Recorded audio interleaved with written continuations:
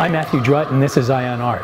In this week's segment, we're looking at art and technology, three very different ways in which artists use computers, machines, even audio components to make their work. So come on along for the ride and take a listen. We're at Murray Guy Gallery at Sergei Tcherepnin's first solo exhibition with them. A fourth-generation Russian artist who lives and works in New York. Tcherepnin was actually trained as a composer and comes from a family of musicians. His exhibition at Murray Guy is exemplary of his ability to turn everyday objects into audio experiences.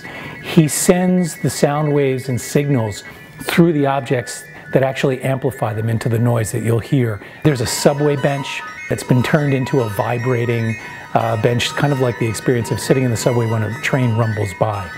Behind me are sheets of discarded scrap metal, which sound like there's wind rustling through them right now. They're actually sound vibrations being transmitted through the steel. That's slowly going to build into a kind of orchestration of different kinds of computer blips, vibrations, and other kinds of noise, very much in keeping with the idea of musical composition.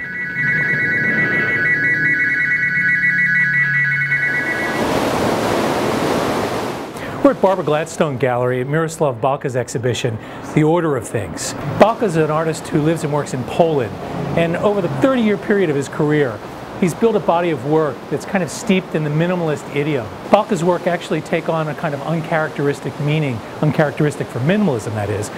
They're very symbolic, alluding to tragedy, destruction, and this current exhibition is exemplary of that. Inside, it's so loud, I have to talk to you out here. There are two giant Corten steel containers. They're each 12 foot high. And approaching the gallery, it sounds like there's a waterfall inside. It's very compelling, meditative, hypnotic, and a little bit tragic. We're at 303 Gallery, standing in Doug Aitken's fifth solo exhibition with them, entitled 100 Years. Aitken is an artist who lives and works in New York and Los Angeles. His work deals with audiovisual, syncopated, orchestrated rhythms. Sonic Fountain behind me, which is a kind of apocalyptic-looking, milky, glowing pool of water into which water from overhead is dripping into it, slowly building in a kind of musical composition that ends up in a kind of cacophony of sound.